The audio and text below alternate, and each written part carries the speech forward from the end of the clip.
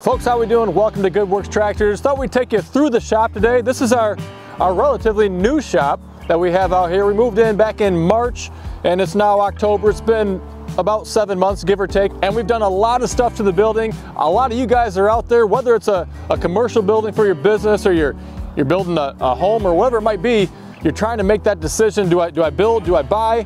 And for us, it came down to we needed something now. We didn't want to wait. The delays in building right now, the costs in building are just astronomical. And I think some of that has changed a bit in the last 6 or 7 months, but still we're going to take you through, kind of give you maybe a different perspective on the costs that go into buying a place and then trying to modify it to be the way that you want, because it takes a lot of cash out of pocket to kind of convert an existing space, if it's not set up the way you want, to make it the way that you want. And so for me, it was the right decision, but it came at a cash heavy cost, versus if you're gonna build a place, you can put that entire wish list, you can kind of build that into the loan and not have nearly as much cash out of pocket. And so it's just a trade-off, a different perspective, but these costs add up. Let's take you through it. All right, so the first big expense was installing a fence, you know, with some security wiring around it as well, and a power gate and all that kind of thing. And this was a really big investment for us. It was about $50,000 to get this system installed and put in all the way around. This is a 3-acre parcel. Not the entire thing is fenced in, but the majority of it is. And we're in a business park, but we're the only business back here. It's the very end of the business park. It's close to the highway. You know, we had people around here doing things, dumping out trailer loads of trash before this was fenced in. We really wanted to use all this outside space, and this is just kind of step one of making this a secure location. We wanted to kind of layer our security, right? And not that you're going to prevent everything from happening, but if you can make it more difficult for somebody to want to get in here and cause damage, you know, it'd be challenging. Not that it couldn't be done. It'd be challenging to pick up some of this heavy stuff and take it away. We still don't want them coming in here causing damage or dropping more trailer loads of trash off. So you're looking right up there, another couple layers of defense that we've added. Some really nice. I could have chinched out, but I went pretty high end on my security camera system. You can see pretty much anything around here, night or day. It picks up on it. It can track you. It can check out license plates. It can see details, all that kind of stuff. And these lights here make this place look like a Walmart parking lot at night. So this place is lit up well all the way around. Same thing with the cameras all the way around the building. So no matter where anybody might be at, we've got cameras inside too. So again, 2 more layers here with the lighting, having it well lit up, security cameras inside and outside, plus the fence. That's all good stuff. Additional layers to make it more of a problem for somebody who would want to come in here and cause some kind of damage. You know, and then even, oh boy, maybe 2 months ago now, we had one of the sheriff's deputies out here, and I had a really good conversation with him and basically let them know they can come out here and do their reports anytime they want to. You know, it doesn't matter the shift. We'd love to have them out here. They're welcome to hang out in our driveway and do the reports and whatever else they want to do. On that note, and I told him this as well, we always offered 10% off to LEOs, to military, active, retired, doesn't matter. It's just a way to say thank you. And then we've also got a security system installed, you know, so for all the entrances, the windows, all the way around the building too. And this has gone off a couple of times incidentally, right? It was false alarms, you know, whether something just didn't get pushed right on the keypad codes or whatever it might be, but this is all something I can manage from my phone too, so it's just another layer of security for the building out here. Folks, we are proud to be sponsored by RimGuard Solutions, a liquid ballast weight. It goes right inside your tires, completely hidden. We're big on safety on this channel. These tractors are just too light and tippy right out of the factory. Not only is it going to help with safety, keeping those rear tires planted on the ground, it helps with loader efficiency and traction too. The benefits of RimGuard include being the heaviest all-natural liquid ballast weight on the market. It's not going to corrode your rims like the old calcium chloride. It's not going to freeze, and it's available at over 1,000 dealers nationwide. Find the dealer near you at rimguardsolutions.com. So we quickly found out that once we moved in, we needed more space than what this 20,000 square foot warehouse had to offer. And so we had this usable space kind of around the perimeter that was all grass.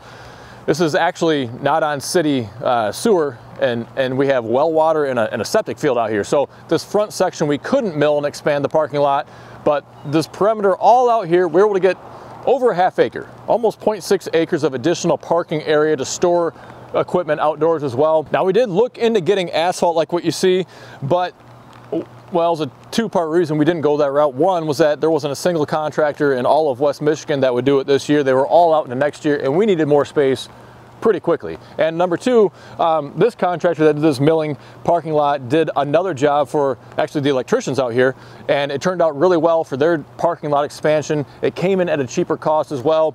It does take some time to kind of harden up and really become more like an asphalt surface, a real solid surface, but as you can see, we've been driving forklifts all over it. You can hardly see the tracks that are in there. A couple spots softer than others, but I think it's going to continue to improve with time. And so we went with an 8-inch thick material base, and there was an option they had for 6 inches or 8 inches. I felt like 8 inches would be a little bit more robust, stand the test of time, and so we went 8 inches thick. Again, somewhere between a half and 0.6 acres worth of parking lot area with excavation and everything else. Came in about $40,000. So when we moved into this building, it had been sitting vacant for 3+ years. It was going to be, well, they were hoping to use this as a marijuana distribution warehouse or something, and waiting on the township to approve rec use and whatever. Long story short, the township still hasn't approved it for rec use, which is what they wanted to do, the previous owners, and so they put it up for sale. Ended up having a pretty good price drop, and that's how I came into it. So it was a really fierce competition, fierce battle when they did lower that price. I was able to be the high bidder and get it, and I'm really glad I did. But one of the things that was non-negotiable I had to take out of my offer was having the one of these HVAC, well, actually that unit there, and then this whole unit replaced. These units were stripped out for copper and everything else, because again, there was no fencing here or anything like that, and they had long been disassembled and gutted and whatever else. So we ended up having, I think it was about $25,000 or so in new HVAC equipment here to service the office and the smaller packing room that we have as well. You can see in the background there, those units were sitting idle. They did need some service and minor repair work to get those back online. Those are our heaters for the main warehouse so that the guys can be at least pretty comfortable in the wintertime. And you may remember this area because earlier this summer we took the mulcher and kind of blazed a trail so that we could have this fence installed here and everything cleared out of the way, and that's kind of where we're standing now. So there's a lot going on here. They ended up having to bring in a crane just because of the awkward area, but a crane in the front parking lot to bring these over and set them down into place. And while we're back here, this is the backflow for the sprinkler system. They already had a sprinkler system in place, but it was pretty much in disrepair at that point. So I had a new sprinkler system put up front. You know, I want this place to look good, right? It doesn't, you know, I'm not making any money off of a nice lawn, right? We don't even have a retail storefront. We're an online dealer. You're welcome to pick up local, but I'm going to get that front lawn in shape next year, get it dialed and get it nice and greened up and plush and looking good. And, you know, that was about a $5,000 expense just to do that, but I think it's going to be worth it just in the grand appearance, the grand scheme of things over time. And then we have all the miscellaneous stuff that we tackled around here. You know, before we even moved in, every single light fixture had new bulbs put in. Just started over from scratch. There were so many bulbs that were out that you just knew it was just going to keep happening over and over. So we started from scratch, had every single bulb replaced. A lot of the ballasts were replaced as well. We did all fresh paint on all the columns and the bollards outside, painted all the office space as well.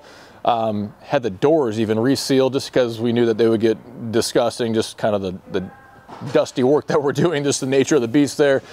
New carpet was put in up in the office space too. And then there were all sorts of just kind of the general electric work that was done, you know, moving outlets here, there for the different kinds of equipment that we needed to hook up to. We had a couple different electric chargers for our forklifts that are moved in here, power banks for our foam packing machine that we pack our small stuff in. Just kind of miscellaneous things. We had Ethernet ran all throughout the place as well, so just kind of prepping for the future. A lot of different seemingly smaller costs that added up to thousands between the painting, the flooring, the electric work, the power washing that we did in the building outside. All that little miscellaneous stuff right there ended up being in the $10,000 to $12,000 price range. This is one I still haven't found the right solution for. Maybe one of you guys know what we should do, but we've got insulation, rolls of insulation going this way all the way across. But you can see right down the center how it's all ripping and falling apart. Before we bought this building, I guess there were raccoons that got in here and just walking along back and forth and wreaking havoc, and this is what we're left with. So I don't know what to do. Anybody got an idea? You know, and then we also actually this spring had this whole parking lot crack filled and resealed. You can actually see some of these cracks are still a little decent. It kind of settled down in there. I think we bought ourselves some time with it. It's definitely a lot better than it was. There were some gigantic gigantic deep cracks in this, but got that redone, looking good.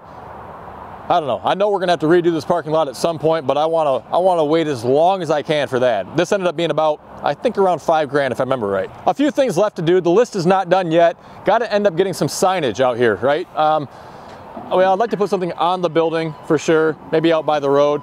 I'd like to consider opening for retail at some point down the road. It's just well, when you move from online only, just kind of like a warehouse distribution center, to retail, it's a totally different game. So that's a big commitment, a big step. It's not as easy as you would probably think.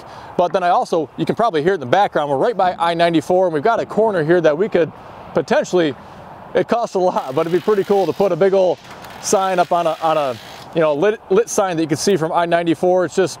It's just one property away right there. We could have a lot of advertising potentially, but I don't even know how much that would cost. That's going to be really expensive, and I'm not sure how long it would take to get the payback on that. And we got to do a little bit of landscaping, mainly up front, kind of in front of the office there. That's been just the absolute lowest priority. We'll probably knock that out first thing in the spring. We might get to it this fall yet, but that's pretty low on the totem pole. So folks, we are a small business. This is Small Business USA pretty much. We've got, five full-time employees, another part-time, and then myself as well. So, you know, it's kind of run pretty lean around here. We try to be as just efficient as possible, right? I don't want a lot of fat. I want to run things lean whenever I possibly can, and that's what we're doing. So I appreciate all of your support, and you know, we do got to pay the bills. So if you are looking for something for your tractor or your skid steer, your UTV, your ATV, we'd love to help you out. We sell and ship all over the country. Go to goodworkstractors.com. Now, we sprinkle in these business videos now and then, but most of our videos and content are about tractors in use and tractor attachments, having fun with them in projects. If you want to tag along, we'd love to have you. Hit that subscribe button right down below. I want to thank you for taking time out of your day to stop by, and until next time, stay safe. We'll see you soon.